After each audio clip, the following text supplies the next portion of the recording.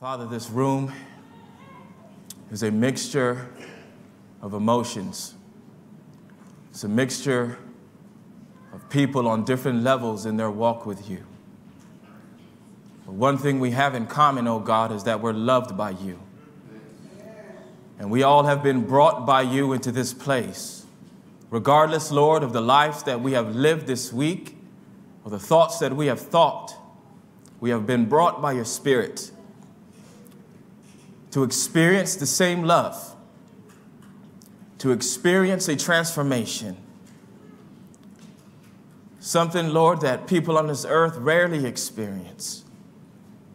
So, Lord, it is our desire that today something magnificent would happen and that the fire from heaven would come down in this place.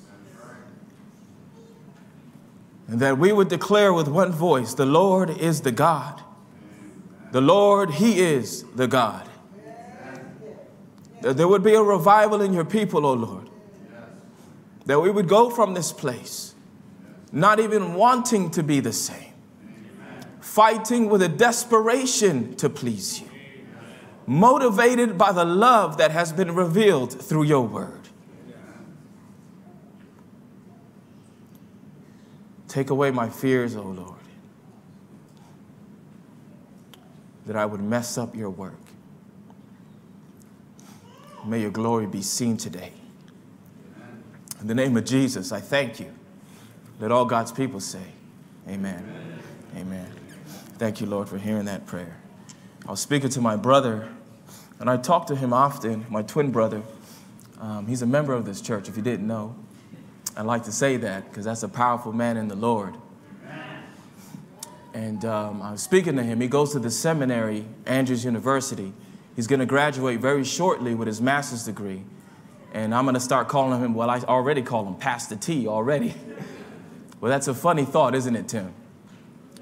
In our group, when we used to hang out, he was probably the craziest, wild man. He was a demoniac. But the Lord took the demoniac and made him a preacher. Will somebody say amen? Amen. Even in the story, he said, don't come with me, you're going to be a preacher. Go tell everyone else what I did for you. And so my brother, he was a demoniac, but now he's Pastor T. So Pastor T tells me what's going on in the seminary and what is going on with our professors that are teaching the upcoming ministers. And what I hear is very discouraging. Now, he used to tell me what's going on in the colleges and PUC. He went to PUC and the theology professors, what they were teaching there. And I said to myself, that's California. I know this is a battleground. This is the front lines of the great controversy, if you didn't know that. And it's very liberal in California. But so when he shared with me what's happening in the headquarters of our faith, where all our ministers go to get educated, I'm very discouraged. And I'm not going to discourage you with all the news. But he told me, and I shared with Elder Hall, one of the most recent things that's coming up. The professors are expounding to the students that there's nowhere in the Bible or the spirit of prophecy that there will exist a last generation on this earth who will live victoriously, and there will always be in heaven a mediator. Now in the Bible, yeah, brother, that's what I said. Now in the Bible and the spirit of prophecy, it's crystal clear that there will exist a time when there will be no mediator in heaven. Which means we will have to stand before God without fault. So in essence, what the professor is expounding upon, without outwardly saying it, is that we won't get the victory over sin. By him saying that there's always going to be a mediator, he's saying we will never get the victory over sin. There's so many things I can talk to you about that are signs and evidences that we are living at the very threshold of the coming of the Lord. And what I just talked about is one of many. One of many. Go with me to the book of Revelation. What book did I say? Revelation. Revelation. Revelation chapter 13. No victory over sin. Revelation chapter 13. And when you get there, say amen. Now, I hope you're ready to study. We're going to study a little bit Revelation 13. And God wants to make sure you understand this thing because we as a people have been given this message to teach and preach. Would somebody say amen? Amen. And it's a lot of the times we hear these things, but it's a different thing when it's time to teach it. Revelation chapter 13 and verse 11. Revelation 13:11. Are we there? Notice what the Bible says. I'm going to be asking you questions, and I would really love for you to respond with an answer, all right? Everybody except the elders. Amen. Including you, brother, especially you. You've been ordained. Don't say a word. Amen. All right. Revelation 13, verse 11. Let's read. And I beheld another beast coming up out of the what? And he had how many horns? Like a what? And he spake as a what? Who is this beast in verse 11? Say it again, sister. It's the United States. Everybody say the United States. All right, so verse 11 is the United States. We're learning. If you want to take some notes, because we're going to do a little studying in the beginning. Verse 12. And he exercised. Who's the he in verse 12?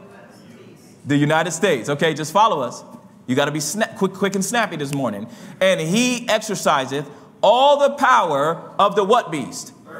Who's the first beast? Say it again, sister. She's going to have all the answers for you. So just look to her when I... No, keep speaking. The papacy. Who's the first beast? Okay, who's the beast that comes out of the earth?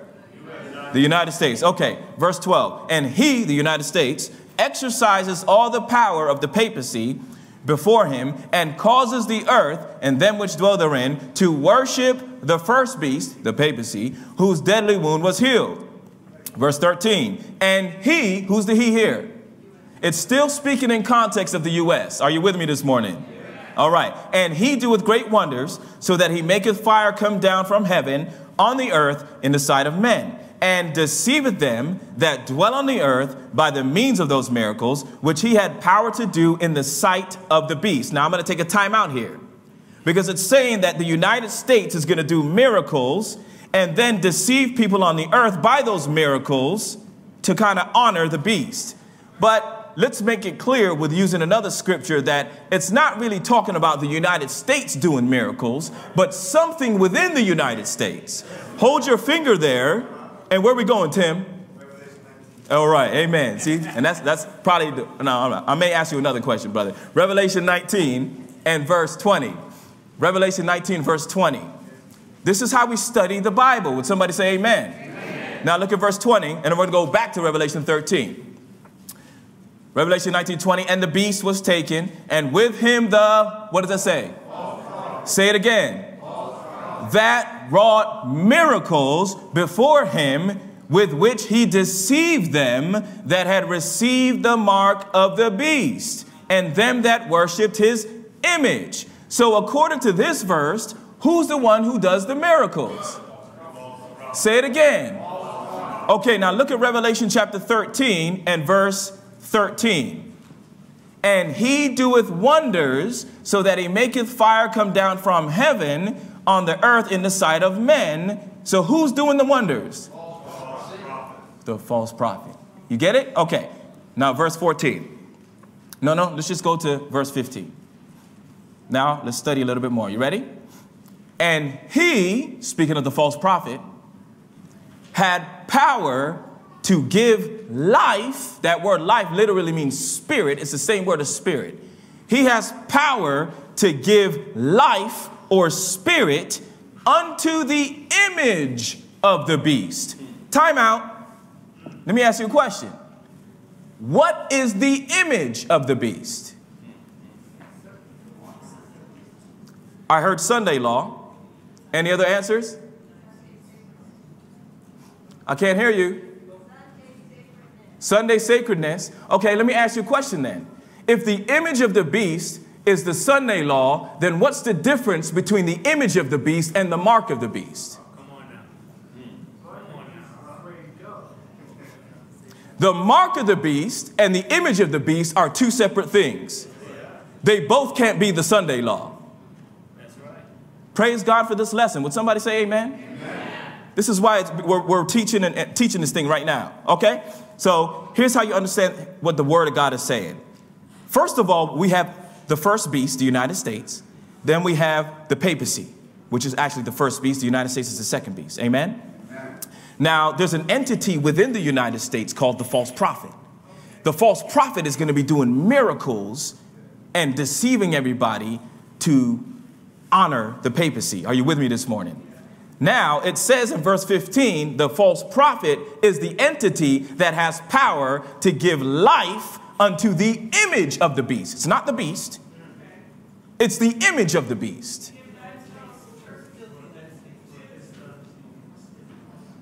Let me explain. Here we go. I love it. I love the answers. Here we are. So the word image literally means likeness. It's like the word of a reflection. So if I'm looking in the mirror, I see my image. Just pretend I'm the beast. And pray. Mom was like, no, don't do that. I'm not. Just pretend. Just pretend. I'm the papacy and I look in the mirror, I see my image. That's the image of the beast. You with me? The image is not the actual thing. It's separate. Are you listening to me? Now let's notice what if you notice what the beast looks like, then you know what the image looks like. Are you following me? Because it's a reflection of the beast. Now I'm just going to use the word of God. Is that okay? So let's stay in the chapter. Let's figure out what the beast looks like, the papacy, and then we'll know what the image looks like. Revelation 13 verse 1 is a description of the beast, the papacy. And now I'm not going to break down the whole chapter. There's a lot we can go to, but I'm just going to stay with verse 1. You ready? Let's go. And I stood upon the sand of the sea and saw a beast rise out of the what, everyone? Sea. Having how many heads? 7. And how many horns? 10. And upon his horns were how many crowns? 10. And upon his heads the name of what? Wow. This is what the beast looks like. 7 heads, 10 horns. On these horns there's crowns. And upon this beast is the names of what? Now, it's literally in the plural. It's not the name of blasphemy. It's the names of blasphemy in the original language. Now, this is what the beast looks like. 7 heads, 10 horns. Now, just to be brief, a beast in Bible prophecy, according to Daniel chapter 7, represents what? Kingdoms or nations, right? Kingdoms or nations. So you know that this beast represents a conglomerate of nations. So there's 7 heads, 10 horns. Here's what it represents: a conglomerate, an amalgamation of worldly political powers. In short, all these things, the 7 heads, 10 horns, represents a conglomerate of state power. What kind of power? State power. That's all it represents. We don't have time to get into all the nitty gritty, but just to make it plain, the 7 heads and 10 horns represents the unification of the world, the state powers, the political powers. If that's clear, let me hear you say amen. Amen. So here you have a state power. That's what beasts represent, states, and the horns, the unification of the world. 7 and 10. But also this beast has the names of what? Now, blasphemy is now stepping from the realm of political and state powers into religious. Do you see that? But let's specify what kind of religion are we talking about here. The names of blasphemy. Now, you know these scriptures. You may want to write them down. But according to the Bible, blasphemy has some definitions. John 10:33 says it's blasphemous when a man claims to be God. Mark 2 verse 7 says it's blasphemous when a man claims to forgive sins. But here's one we really don't go to too much. Hold your finger and let's go to Revelation chapter 2. Revelation chapter 2 and verse 9. I can't say I've ever heard somebody go to this one, but this is very important that we go to this one, because I think that when you open the book of Revelation, we would be mistaken not to use Revelation to help to interpret Revelation. Are you with me this morning? All right. So Revelation 2 verse 9. Are we there? I know thy works and tribulation. We're getting a definition of blasphemy. And poverty. But thou art rich. And I know the what, everyone? Of them which say they are what? And are what? But are of the synagogue of who? Have mercy. So according to this verse, what's the definition of blasphemy? What is it? Just to save time, elders, in the Bible, a Jew is what for us? God's people, his church, a Christian. It's a what, everyone? A Christian, right? So the definition of blasphemy according to this verse is when somebody claims to be a Christian, but really they're not. Are you with me this morning? So let's go back to Revelation 13 verse 1. We're just getting an idea of what the beast looks like. So far, we understand that he has 7 heads and 10 horns. This is a political state power. What kind of power? State power. Everybody say state power. Now this state power not only has all the world mingled up with it, it also has blasphemy written all over it. And we understand that blasphemy is when a Christian claims to be a Christian, but really is not. Would you say amen? Amen. So the beast looks like a state power mingled up with church power that claims to be Christian, but really isn't. So it's an amalgamation of church and state. Do you see that in Revelation 13, verse 1? If that's clear, let me hear you say amen. So that's what the beast looks like. An amalgamation of all the worldly powers, 7 heads, 10 horns, blasphemous. They claim to be Christian, but they're really not. It's an amalgamation. They're mixed together. That's what the beast looks like. Now go back to Revelation 13, verse 15. And he, who's the he again in this verse? Revelation 13, verse 15. And he had power. Who's the he? The false prophet. Are you with me this morning? The false prophet had power to give life unto the image of the beast. So the image of the beast is this. If the beast is church and state, then the image of the beast is... Somebody say praise the Lord. Do you see that now? The beast is church and state, so the image is church and state. Are you listening to me? So the false prophet has power to bring about church and state, let's continue to read, that the image of the beast, or church and state, should both speak. Now, whenever a nation speaks, it means it passes laws. Amen? So this church and state government will pass laws, should both speak and cause, that means enforce the law, that as many as would not worship or obey this church and state system should be what? Can you see that in the Word of God this morning? So the image of the beast is what, everyone? Say it like you believe it. It's what? Now you know the difference between the image of the beast and the mark of the beast. The mark of the beast is the Sunday law enforced. The image of the beast enforces the mark of the beast. Are you with me this morning? Now God has told me to teach you this because we have the third angel's message, and within the third angel's message, we are warning people not to take the mark of the beast, which means we got to teach Revelation 13. Would somebody say amen? Amen. But that's not the point of the message this morning. I just wanted you to understand that it's the false prophet. It's who, everyone? The false prophet. That gives birth, that makes way, that makes it possible, that gives life to this church and state system that ends up persecuting the saints. So let me ask you a question now. Who in the world, because look, we all living in the United States, hello, who in the world is this false prophet? Well, apostate Protestantism, that is the answer. That is the broad answer. It's not the Pope, because you know why? The Pope, he's tied in with the beast, the first beast that comes out of the sea. The false prophet, apostate Protestantism, that is the broad answer. That's the broad answer. You ready for the in-depth, detailed answer? Let's go to Matthew chapter 7. Matthew chapter 7. And say amen when you get there. Let's notice what Jesus says, our Lord and our Savior, when he talks about the false prophet.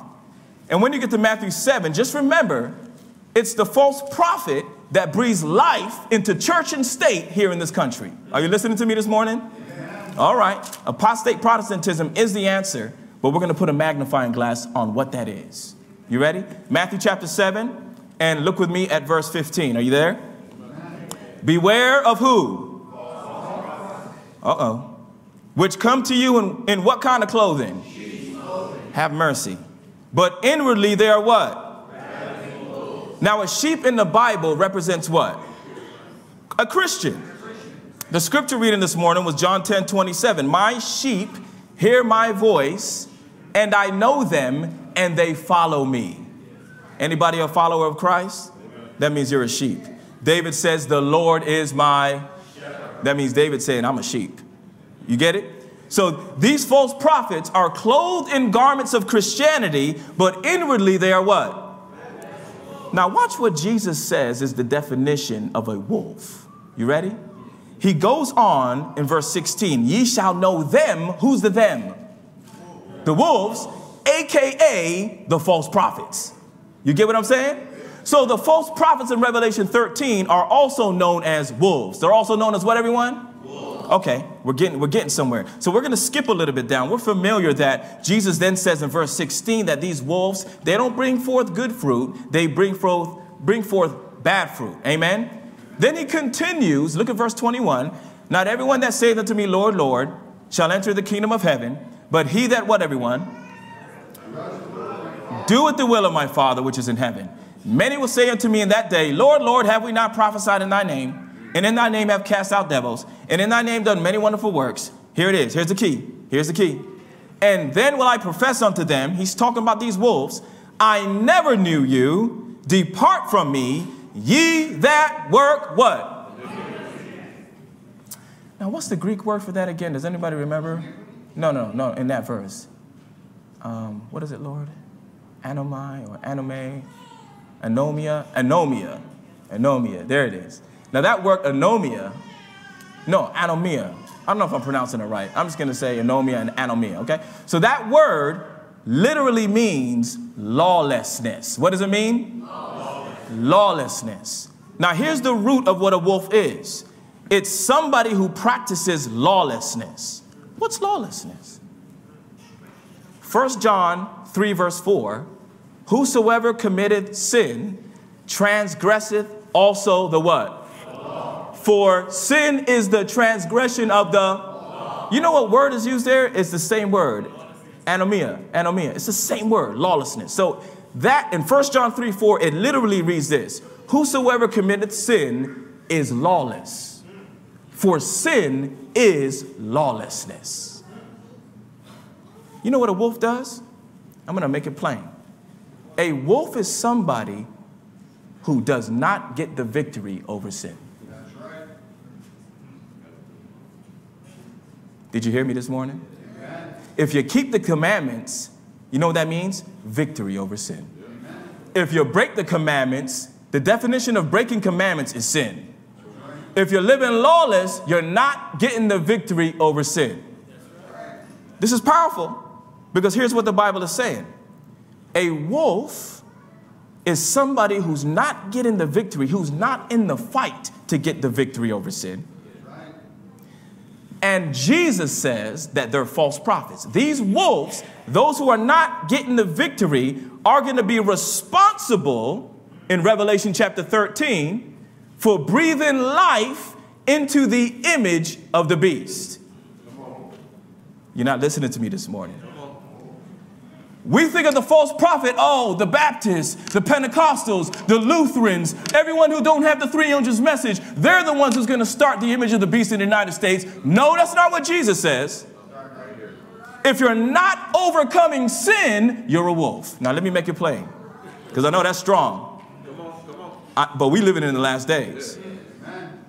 If you're practicing fornication, I'm not talking about slipping and tripping and falling and making a mistake. I'm talking about practicing fornication. And you're coming into the sanctuary, but you're living a lawless life, you're a wolf. And if you keep living that way, you are going to be responsible for breathing life into the image of the beast. We can go ahead and shake your hand and say, thank you for adding to the resurrection of the papacy. Thank you for making way for the persecuting power that's going to come after me and my kids. You're practicing idolatry. Come on. You spend more of your time doing everything else except your face in this book. Amen. Come on. You're wrestling. You know, there's a difference between wrestling with addiction and not even trying to overcome. Now, I'm going to make it plain. I'm not talking about people wrestling and fighting to overcome. Would you say amen? Amen. There's a difference. There's a difference. If you're a young youth in here and your thoughts are rebellious to your parents, constantly, I hate them, I can't wait to get out, you're breaking the fifth commandment, you are a wolf in sheep's clothing. If you have hatred in your heart for the one next to you, unforgiveness, the Bible says if you have hatred in your heart, that's murder. You're breaking the sixth commandment. You're a wolf. And by you harboring onto those feelings, you are living a lawless life. And your spirit, now watch this, the false prophet gives spirit to the beast. Listen to me. The papacy, that power is a body that's dead. A body needs a spirit. And in your spirit is going to feed that body to bring about the resurrection of the abomination of desolation. By our lawless lifestyle. I meant to teach, not preach. The sheep's clothing seems so real, so genuine. I'm reading the spirit of prophecy. That the wolf cannot be discerned only as we go to God's great moral standard and there find that they are transgressors of the law of Jehovah. Are you a wolf this morning? What's going on in the secret places of your mind? What's going on in your homes? If you're living a lawless life, and again, I'm not talking about those who are struggling. I'm talking about those who are living the way they're living and not caring. God says, I don't know you. Depart from me, ye that work lawlessness. You know what? This blew me out my seat. I didn't know that I could be responsible for bringing forth the image of the beast. I didn't know I had a part in that. You know, there's only two spirits that will fully develop in the last days. Two spirits that will fully develop into maturity in the last days. The Bible calls them the mystery of iniquity and the mystery of godliness. Now, Paul talks about the mystery of iniquity in 2 Thessalonians, I believe, chapter 2, verse 7. And he says, for the mystery of iniquity doth already work. You know what that means? That word iniquity is the same word, anomia, lawlessness. The mystery of lawlessness was already in Paul's day. You know what that spirit is? It's the spirit that attacks the fundamental principle of victory over sin. That's what the spirit or the mystery of iniquity is. So Paul is like, hold on a second. This spirit is invading the church right now, convincing the flock that they can't get the victory over sin. The spirit of lawlessness. Now, I'm going to show you in the scripture that this spirit of lawlessness was in the church in Jesus' days. And I'm going to show you who it was with and what they were responsible for bringing because they didn't get the victory. Are you ready?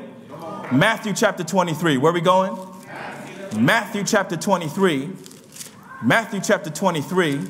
And we're going to look at verse 27. Say amen when you get there. Matthew 23.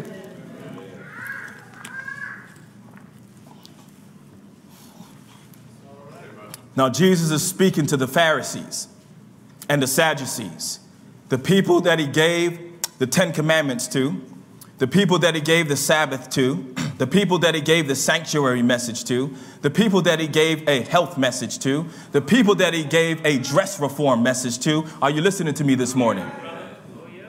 Now, notice what he says in verse 27. Woe unto you, scribes and Pharisees. What's that next word? Now, I counted the amount of times he called them hypocrites in this chapter. And guess how many times he called them hypocrites? 7 times. They had perfected the art of acting. Because hypocrite, the word hypocrite means actor. So they were perfect actors. In other words, they were wearing that sheep's wool really good. And nobody could tell the difference. Hypocrites. For ye are like whited sepulchres, which indeed appear beautiful outward, but are within full of what, everyone? And of all what? This is the same language of Matthew 7:15. How the false prophet is clothed in sheep's clothing, but inwardly is a ravening wolf. He's just describing it in a different way. The same person, the same false prophet is being described. Here's how I know. Look at the very next verse. Even so ye also outwardly appear righteous and unto men, but within you are full of hypocrisy and what else? Lawlessness. In other words, Jesus is saying, hold on, you look good on the outside, but you're not getting the victory over sin. You're still living a lawless lifestyle. Now notice what the conclusion of that lifestyle is. Look with me at verse 37. Oh, Jerusalem, Jerusalem. And if you want to be real, you can put your name there. Come on. At times I put my name. Oh, Adam, thou that killest the prophets and stonest them, which are sent unto thee. Now here's what Jesus is saying. In previous chapters, he was telling the Pharisees, I kept sending you my prophets with my word to correct your ways. You know what the prophets are? It's the word of God. Amen. Every book in here is a prophet, and every book in here is meant to correct you and turn you from your ways. And so what he's saying to the Pharisees, I sent you prophet after prophet with my word to correct, to convict, to turn, to revive, but you would not. How many times do we have to come to church? Are you listening to me? To be convicted by the words of the prophets, but to walk out unchanged. You know what Jesus is saying? I'm sending you the words of the prophets every Sabbath when the elders stand up here, every Sabbath when the pastor stands up here. He declares the words of the prophets. Are you receiving the word of God to be transformed? Or are you being conformed to the world? Mercy. Be not conformed to this world, but be ye transformed by the what? Renewing of your mind. That means a born again experience must take place. How does it take place? 1 Peter chapter 2, verse 23. Watch this. Being born again, not of corruptible seed, but of incorruptible, by the word of God, which liveth and abideth forever. God is saying, I'm giving you the words of life every Sabbath. I give you the words of the prophets every Sabbath, so that you can take it home and experience a new birth. Would somebody say amen? Amen. To be cleansed from the inside out. Now notice what these Pharisees did. They rejected him. They rejected Christ. Verse 37, thou that killest the prophets, stonest them, which are sent unto thee. How often would I have gathered thy children together, even as a hen gathereth her chickens under her wings, and ye would not. Mercy. Verse 38, behold, your house is left unto you how? Have mercy. Now, when he said that, it had two implications. How many implications? Now, here's the first one. He's in the temple. He's where, everyone? He's in the temple. Jesus himself is in the temple. Let me ask you a question. Is Jesus in your temple today? Is Jesus in your temple today? He's in the temple speaking to the Pharisees. I'm trying to give you my word. You rejected my word over. Now I'm here myself, ready to give you all that I have to offer. And now you're rejecting me. I have no choice now but to leave your temple desolate. You know what the servant of the Lord says? That Christ is the glory of God. He is the Shekinah. He is the character of God. So when he left that temple, the perfect character of God left that temple never to return. Their house was desolate, uninhabited, empty. You know what the Bible says happens if your temple is empty? Do you remember what happens? Matthew 12. Let's check it out. Matthew 12, verse 43. Matthew 12, verse 43. And say amen when you get there. When the unclean spirit is gone out of a man, he walketh through dry places, seeking rest, and findeth none. Then he saith, I will return into my house from whence I came out. And when he is come, he findeth it what, everyone? He findeth it what? Swept and garnished. Watch this. Then goeth he and taketh with himself, how many? Perfect possession here. 7 other spirits more wicked than himself, and they enter in and dwell there. And the last state of that man is worse than the first. Now watch this. I never paid attention to the last sentence. Even so shall it be also unto this wicked generation.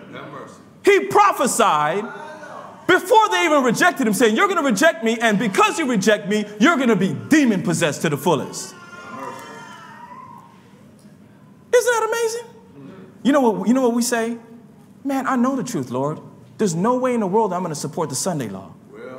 But if you don't get the victory over sin, Christ is saying, you know what? I'm knocking right now. That's why in Revelation chapter 3, he's outside the door. He's not inside. He's outside trying to get in. But if you don't open the door, he's going to turn around and say, your house is left unto you desolate. And then what's going to happen to you? You say, I'm not going to support the Sunday law, but I bet you when you become demon possessed, you will. You sure will. You're going to be first person in the line supporting this thing. That's the first application. Go with me to Matthew 23 again.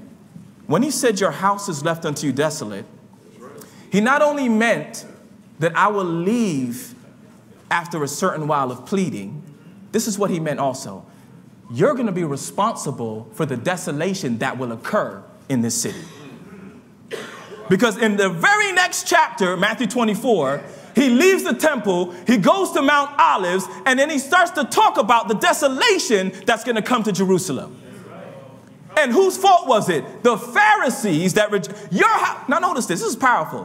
When he came to the temple in Matthew 21, he says, this is my Father's house. But at the end of Matthew 23, he says, it ain't my Father's house no more. This is your house. I got nothing to do with this. I'm out of here. And then in Matthew 24, verse 15, notice what it says. When you therefore shall see the abomination of desolation. This is the desolation that they were responsible for. The abomination of desolation. Now we read in Luke 21:20 that the abomination of desolation was the armies of Rome. So here's what Jesus was saying. Because you refuse to be changed by my word, because you refuse me, I have to leave now. And now you're responsible for the destruction that comes upon this place. And I started to think, who was responsible for bringing the desolation of the flood? Think about it. The sons of God begin to live a lawless life. Are you listening to me this morning? They were not getting the victory anymore. This is so powerful. They begin to conform to the world. And here's why I know the issue, and always is the issue, is victory over sin.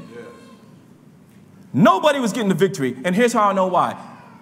Peter calls Noah, who lived during that time, a preacher of righteousness. A preacher of what?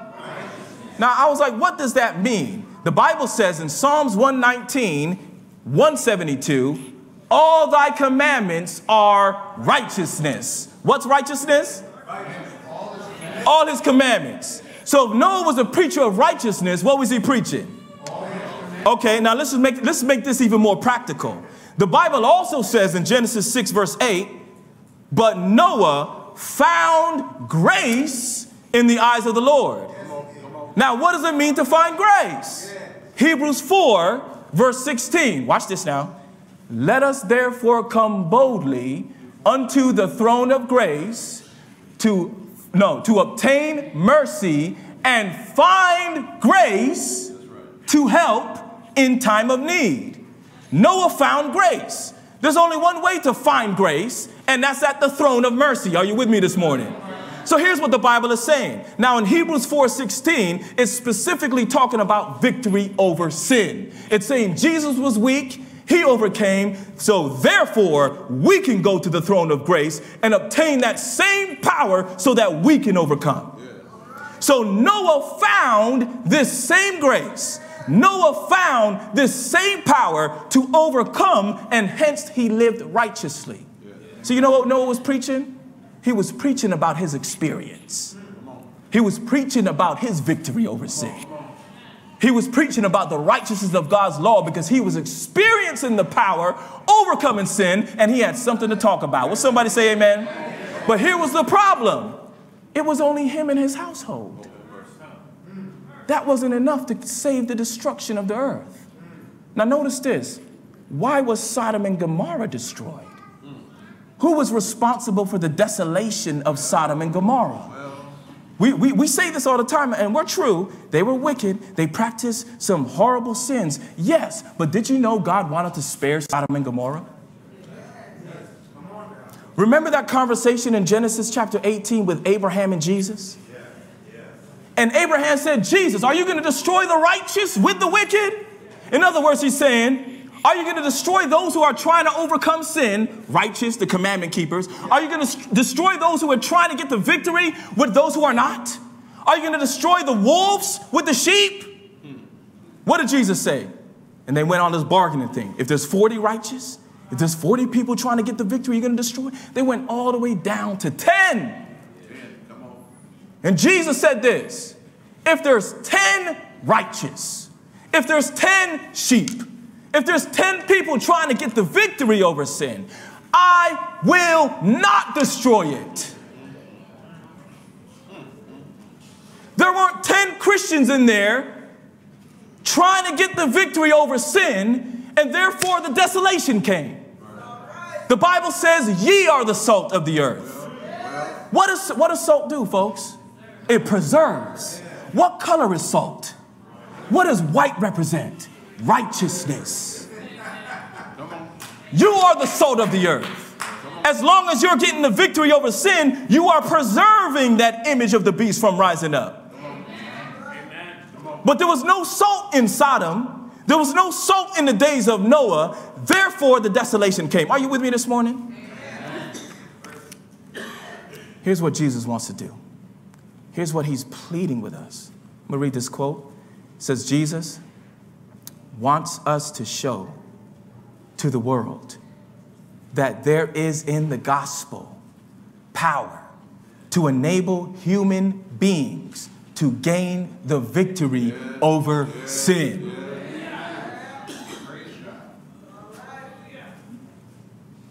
That's what the gospel is all about.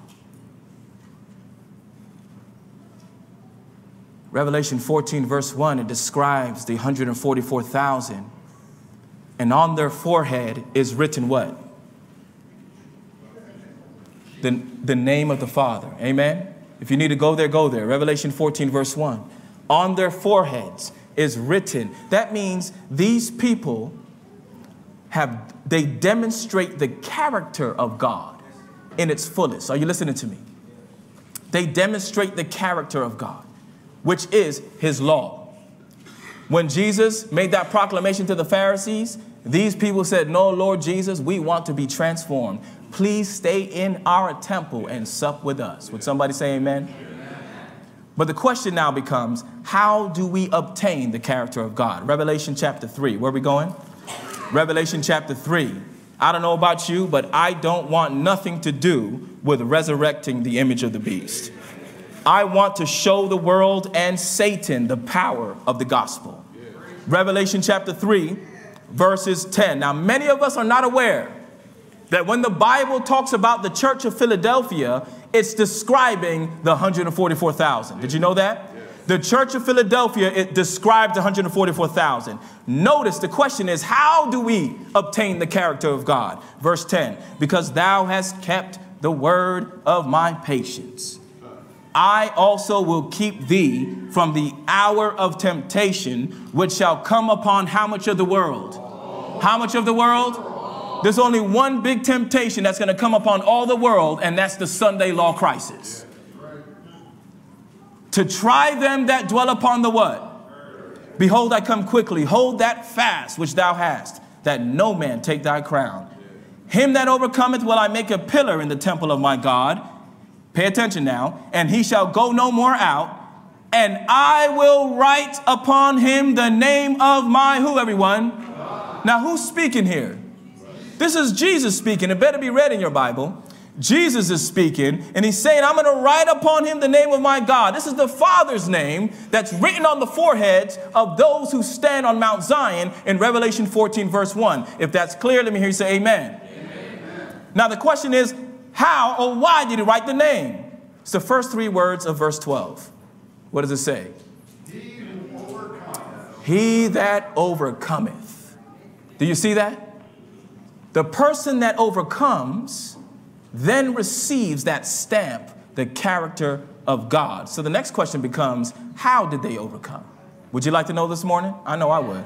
Look at Revelation 3, same chapter, and verse 21. Revelation 3:21. To him that, what's that word? Revelation 3:21, we're in the same chapter. Will I grant to sit with me in my what? Here's the key. even as I also overcame and am set down with my Father in his throne. So according to this verse, how must we overcome? Say it again. As Jesus overcame.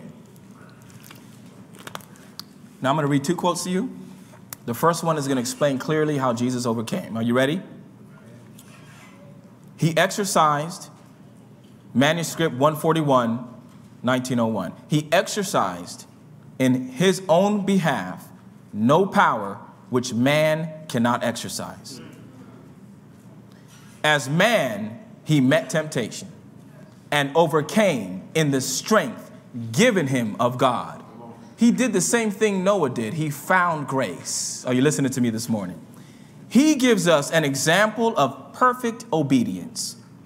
He has provided that we may become partakers of the divine nature and assures us that we may overcome as he overcame. His life testified that by the aid of the same divine power which Christ received, it is possible, it is what, everyone? Possible. For man to obey God's law. Now I'm going to read another quote, and it was very similar to what you read this morning, Elder. What you talked about pretty much is very similar to what's going on. The Holy Ghost is real. Notice what she says, just to balance this all out. You ready? To follow Christ is not freedom from conflict. When you cry out to God for help, don't expect magic to happen. Did you hear what I'm saying? Don't expect, this is not witchcraft and spiritualism. Don't expect magical things to happen. Are you listening to me? To follow Christ is not freedom from conflict. It is not child's play. It is not spiritual idleness.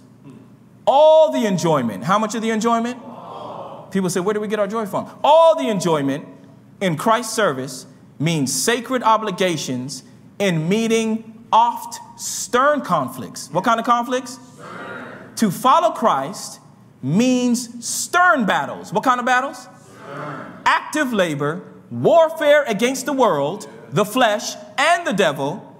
Our enjoyment is the victories gained for Christ in earnest, hard warfare. Think of this. Did you hear what she said? The first quote, she said, Jesus overcame by depending on the power of the Father. Then she balances it out and said, this is not child's play. It's going to be a stern battle. It's going to be a warfare. But we get the enjoyment once we overcome and are victorious in his name. Some of us wondering why we don't have any joy. Have you got any victory? This is from The Upward Look, page 217. Now, let me tell you a story. I know that I thought about you. Every time I see that, brother, I think about you. That's his book. Let me make it plain. February was Super Bowl month. Now, the team that I grew up and was obsessed with since a kid was in the Super Bowl playing. And I tell the Lord, Lord, how come they always making it in? Is this a test for me all the time? I'm tired of it. And I did my best, babe, I did, not to watch the football season. And I'm going to confess I was guilty. I may have watched 1 or 2 games, hello. Or the quick scores on Sports Center where they pretty much show you the whole game anyhow. Cheating. And so when the Super Bowl came, I don't know how this happened. I'm in my house all by myself. I don't know where my wife was at that time. And the TV was there, have mercy. So, you know, I do what I do. When it's time for war, I'm walking around. You can't leave a man in the house with the TV, no kids around, and it's Super Bowl Sunday. And your team is in the Super Bowl. Yeah, mercy. And so I'm going through a war. I'm talking about what it means to be a Christian. So I quickly, as we do when we sin, quickly grab the remote, plop on the couch, and in one smooth motion, the TV's on before my butt hits the seat. And I'm just, man, let me just see what's going on. Come on. But as I started to watch the game, and I'm talking to the men, this is with the game, this is with the fight, any competitive sport. As I started to watch the game, feelings within me started to rise up. This anxiety, this You know that feeling that you get? And your team ain't even playing and you still get that feeling. So imagine how I felt. This irritability, this frustration, this impatience. You know, it's impossible to fight that when you're watching that.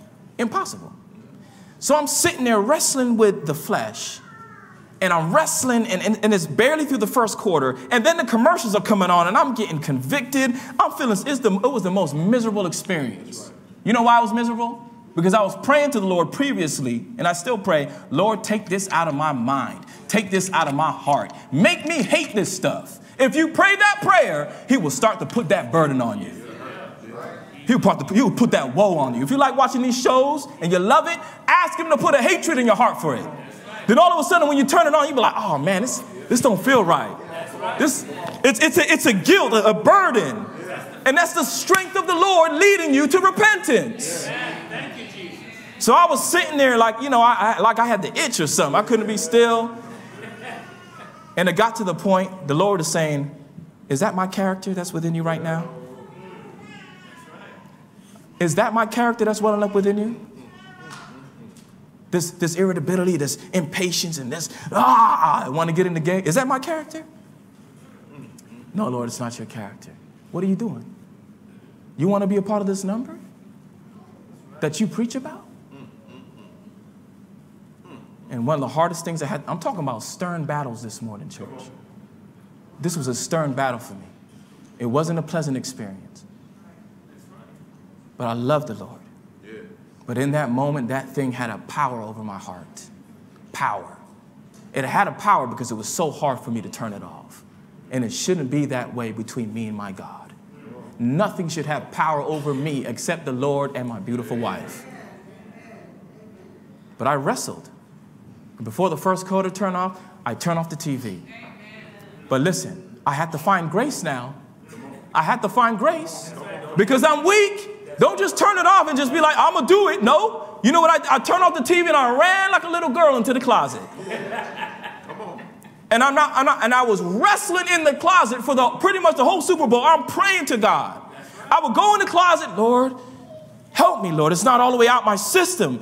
And I'm sorry. And I was pleading and agonizing and just getting super emotional for him to take it away. Then I would stop praying, get out the closet, and that overwhelming urge to turn on the TV would come back on, and I would roll right back into the closet. Let me tell you something. You know what we do? We pray to God. Oh, we agonize, we whine, we go out, and because we don't feel the power, we say, okay, God must not be tripping then. Mercy. It must be okay. Mercy. That's right. You know, do you know that there's I'm going to go off a little bit on a tangent, but bear with me. There's a transgender elder in the Seventh-day Adventist Church. He gave his testimony. And you know what his testimony was? I prayed and I cried out to God to take it away from me, and he didn't. So that must mean God is okay with my lifestyle. Let me make this plain to you. When the Bible talks about stern battles, think about Jesus. If Jesus had to wrestle in the Garden of Gethsemane for hours to the point where he sweated blood, and he was the Son of God without sin, what thinks you can get away with just a little 10-minute prayer to get the victory? We ain't agonizing. Ain't nobody. Have you shed a tear? You know what the Lord showed me? And I've been sharing this because it's revolutionary to me. The Lord never healed anybody that didn't want to be desperately healed. Amen. That is true. That's right. The elder touched on it this morning. That is true. John chapter 5, that man at the pool of Bethesda. Jesus walked by how many people that were sick? Why did he choose that man? That man was crippled for 38 years. Now let me talk about this man was so tired of his condition. He was tired of being crippled. You know how I know that? Because every time that pool rippled, he would do that army crawl to try and get in, and he would never make it in. Someone else would always beat him to the pool. But did he get discouraged and leave? He got discouraged, but did he leave? No. Did he give up his effort? No. Did he stay on his elbows and try and try and try? And Jesus said, this one wants to be healed. Yeah. This one wants to be clean.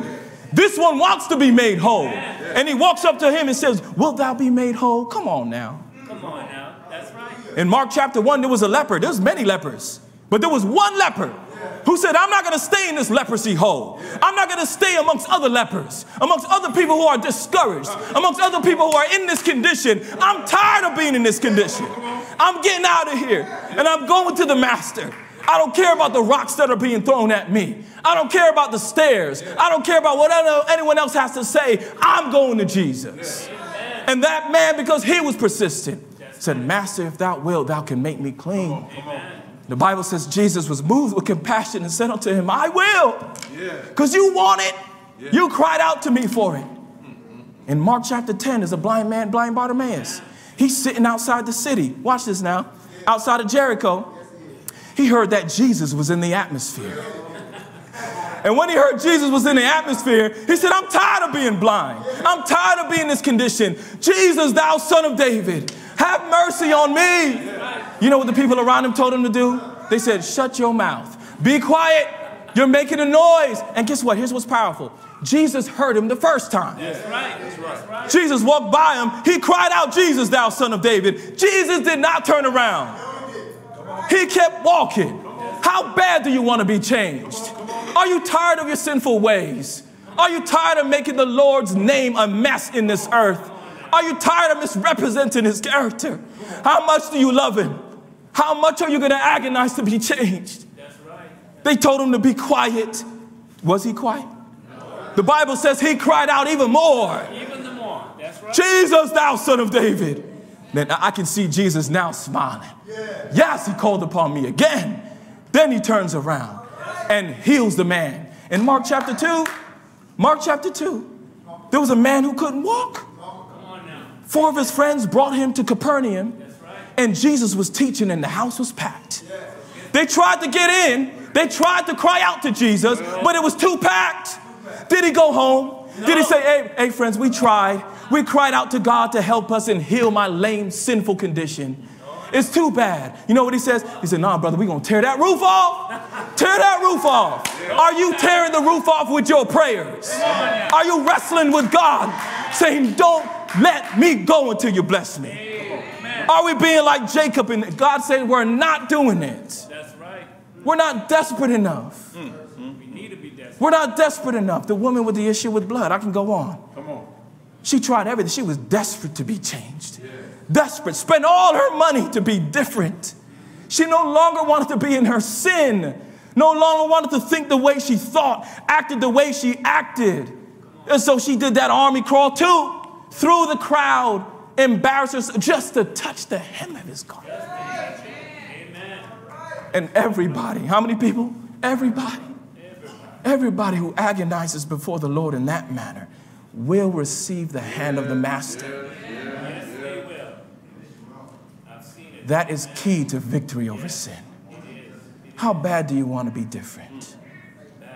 How bad do you, and if you don't have that within you, ask God to put it in you and he will. Ask him to do it. I guarantee you he'll do it. Man, I can tell you about I'm going to keep going. Forgive me, church.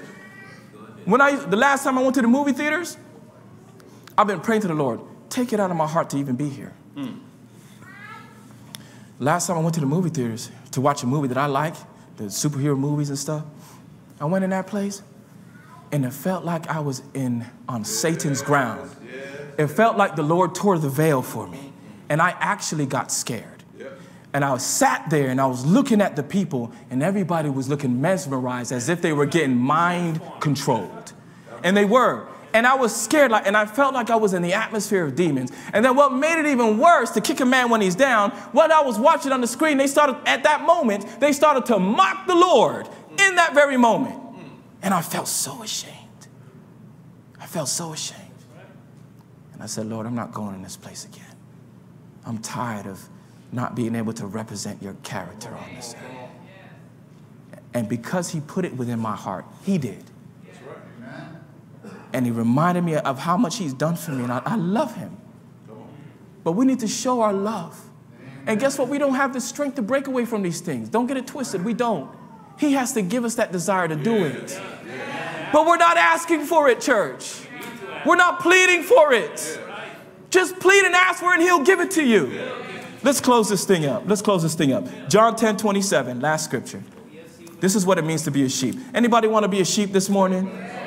I want to get the victory over sin. I don't want to give the power to the beast. I want to give power to Christ. Will somebody say amen? Amen. John 10:27.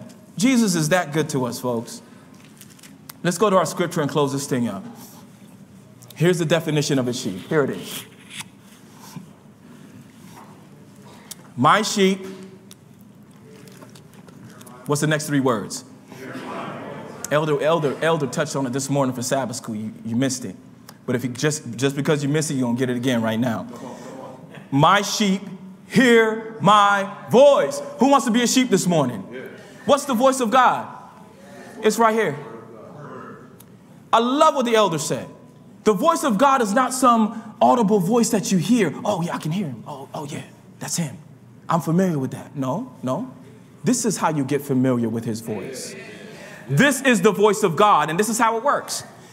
Here's what God is saying. Jesus is saying, my sheep hear my voice. That means my sheep spend time getting familiar with my voice.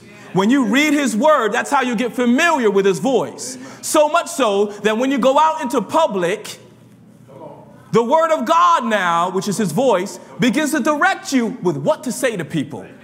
The word of God now directs you with where to go. The word of God now directs you with what to put on, what to eat, because everything is in the word of God. Would somebody say amen? Amen. You're so familiar with his voice. Do you know there's a time coming we may not have this book? That means you need to store up the word of God. That means be familiar with his voice. Amen. Don't be led astray. Amen. My sheep spend time in my word. They get familiar with what I'm saying. That's number one. And here's another evidence of that. What does Romans 10:17 say? So faith cometh by hearing, and hearing by the word of God. Yes. This is his voice. And what's the second part? Here it is. And I know them. Yes. Remember in Matthew chapter 7? Yes. What did he tell the wolves in Matthew chapter 7? I never knew you. Why? Because you never got the victory over sin. Now, he says the same thing in Matthew 25, the parable of the 10 virgins. The 5 foolish, they try to get that oil. They come back and the door is shut. They knock on the door and the bridegroom says, I don't know you. I know you not. You know what that parable saying? Those people who scrambled to get the oil at the end were people who were scrambling to get an experience. What word did I say? Experience. They were trying to get an experience with Christ, but it's too late. Both parables. I know you not, ye workers of iniquity. I know you not, for those who trying to get a last day experience at the last moment. So in order to know Christ, here's what it means. You have an experience with him with getting the victory over sin. Yes. Are you following me this morning? You have an experience with him with getting the victory over sin. He says, oh, yeah, I know you. I know you. And last but not least, the first was my sheep spend time in my word. They know my word. And I know them. They have an experience with depending on my power to get the victory over sin. And last but not least, and they what? Follow me. They follow him. When Jesus came up to Andrew and Peter, what did he say to him? Follow me. And what did they do? They dropped their nets. They dropped their occupation. They left their family. They left everything they knew and they made a sacrifice. They made what, everyone? When Jesus came to Matthew, who wrote the book of Matthew, he was sitting at his tax collector table at his work. Now, Jesus didn't walk up to him and say, hey, I want to introduce to you myself. My name is Jesus. No, he didn't say none of that. He said 2 words. He looked at the brother and said, follow me. Turned around and got to walking. What did Matthew do? He left everything, got up and followed Christ. He made the sacrifice. He made the what, everyone? Come on now. Matthew chapter 19, the rich young ruler. What must I do to be saved? Jesus gave him some commandments. He said, I kept these commandments. Jesus gets to the heart of the matter. Sell everything you got. Give it to the poor. You'll have treasures in heaven. And what else did he say? And follow me. Come on now. But he wasn't willing to make the sacrifice of that thing which he loved. Are you willing to sacrifice that which you love the most? To let it go? To let it go and follow? This is what it means to be a sheep. Let's recap. My sheep hear my voice. They spend time in my word. And I know them. They have an experience with getting the victory over sin. And they follow me. They have sacrificed those things they love the most. And they follow me. Do you want to be a sheep this morning? Do you want to be a sheep this morning? I want you to be encouraged this morning. God knows your weakness. He knows what you're struggling with. Don't walk out of here with your head down. You ought to walk out of here with your head up. Because we still have a Savior who saves. Amen. He came to save you if you're sick. He came to save you if you're lost. If you're healed, you don't need a physician, and Jesus is the physician. Would somebody say amen? Amen. He can do the impossible in your life. He wants to do it. All you got to do is open up your mouth and cry out in sincerity. And the Holy Ghost will begin that process to do the rest. Would somebody say amen? Amen. This church is a bunch of witnesses in here who have experienced the gospel power of God, and we're still experiencing his power. We have to demonstrate his character on this earth. The fact is, the salt will be few, but let not anyone in Southgate Church be a part of that number that gives life to the image of the beast. Now his sheep, I'm going to close with the last verse, verse 28. Here's the promise to you. Here's the promise to you. You spend time in his word. You depend upon him to get the victory. You sacrifice through his power those things that you love. Verse 28 is yours. And I give unto them, what kind of life? Eternal life. And they shall never perish. Neither shall any man pluck them out of my hand. Would somebody say amen? Amen. Your heads are bowed and your eyes are closed. Father, we thank you. We're encouraged this morning. We're weak.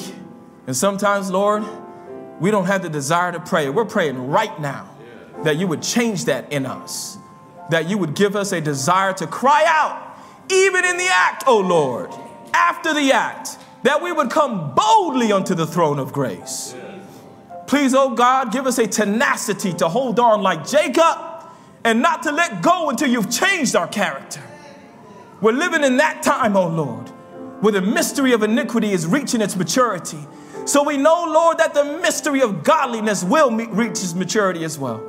And we want to be a part of that number. My appeal today, my appeal first and foremost is to those who want to rededicate their life to Christ today and say, God, I want to spend more time in your word.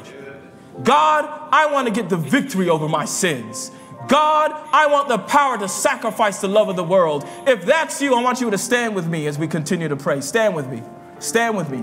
You want to be a sheep this morning. Praise God. Praise God.